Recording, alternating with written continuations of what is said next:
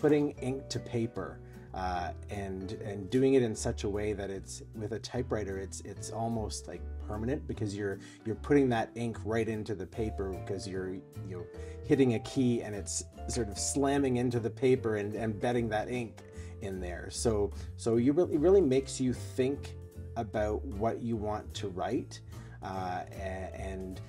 so you have to give thought to that, because there are backspace keys, but there are not often any delete keys. So it really makes you put thought into what you want to say. Typewriters are enjoying a big revival, and Waterloo resident Currie Russell is swept up in the nostalgia revolution. What began as a pandemic passion project has evolved into a thriving side hustle. Russell is one of a handful of people in Ontario currently equipped to buy, sell, and repair these majestic machines. But he's also part of a dynamic global community, a typosphere, where enthusiasts exchange and savor snail mail and conduct weekly type-ins to share knowledge, advice, and love for these vintage marvels.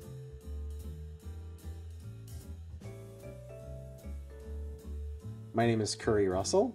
My company is Willowcreek Typewriters. Willowcreek Typewriters in Waterloo, we sell and service typewriters from the early 1900s all the way through until most of them stopped being made in the 1970s, 1980s.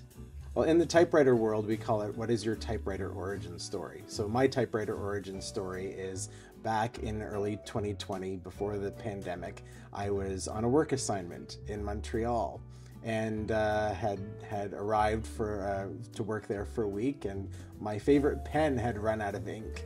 And I thought, where am I going to find refills for this erasable Japanese pen? And so I found a stationery shop that was located near McGill University, and hiked up there. And it was January, and so hiked through the snow in Montreal and went to this stationery shop, and it was like being in a candy shop. They had everything you could imagine. And but as I was leaving, they had typewriters for sale in their front display window, and they reminded me of how when I was a kid, I would play with my dad's typewriter. My dad moved to Canada from England in 1967 for a job at the University of Waterloo, and one of the things that he brought with him at the age of 23 was a Hermes Rocket typewriter. And he told me that his father said, "Why are you dragging that thing with you to Canada?" But I remember him using it all the time. And as a kid, I would pull it out and play with it. And so it just brought those memories back to me, seeing these in the window there in Montreal. And I thought, well, I'm not going to buy one here and drag it home on the flight with me. But when I get home, I need to find myself my own typewriter. And so that Saturday, we went out to Wellesley to a little antique shop, and there was this red Olivetti Valentine typewriter, and just so happened it was the 15th of February or something like that, and picked up this typewriter. I didn't know much about it other than having done a little bit of research. I found that it had been featured in the New York Museum of Modern Art, and I thought, well, that's cool, and it's a bright red typewriter, so that's good enough for me. So picked that up and found that there was this whole world out there about typewriters, all different makes and models and history to them.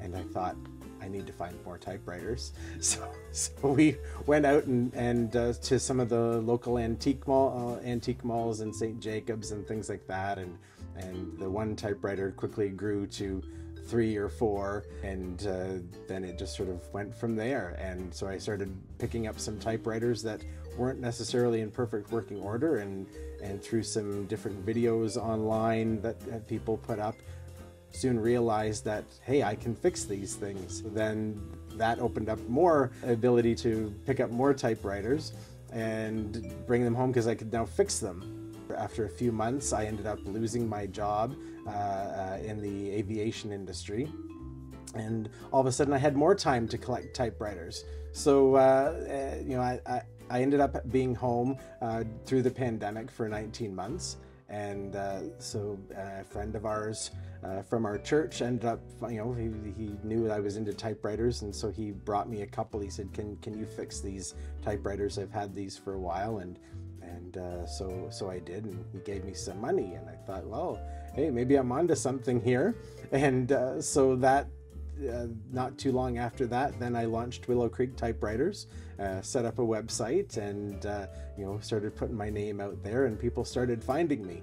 And we now have serviced typewriters for people pretty much anywhere this side of the Greater Toronto area. So literally from Sarnia to Milton to Bruce Peninsula, we've had people come and bring typewriters to be repaired, and we just keep getting calls, and it doesn't stop. We all have our own reasons for being into them, and that's kind of how I got started in them, and now it's been over 2 years, and I have close to 70 machines in my own collection.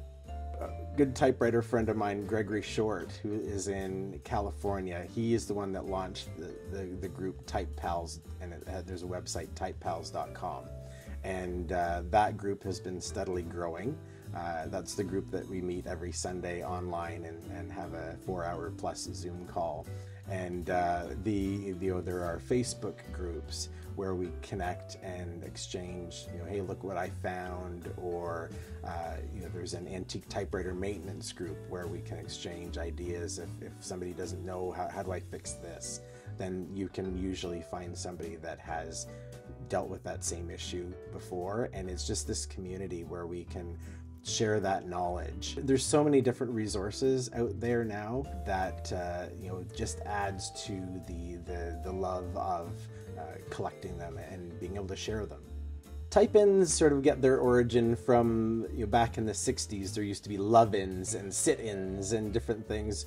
So type-ins are where we bring typewriters out and to a public space and just invite people to come and experience whether it's the nostalgia or just the tactile feel of using a typewriter.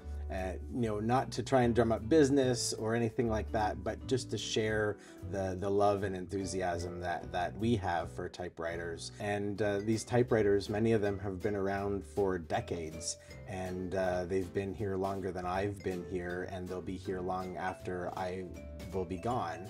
And I think if I can maintain them, look after them, someone else will enjoy them. And because they're not mass producing them anymore, there's kind of a finite amount of them out there. And I think that's really important to maintain them and let somebody else enjoy them and look after them as well.